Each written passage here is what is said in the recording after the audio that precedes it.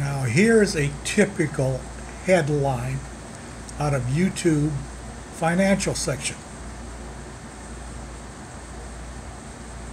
It's going to be a hard couple of years. We will be in a recession for a while, says the chairman and CEO, right there, chairman CEO of Avenue Capital. I feel sorry for this chairman. He's going to have a tough couple of years. I'm not going to have a tough couple of years. He's going to have a tough couple of years.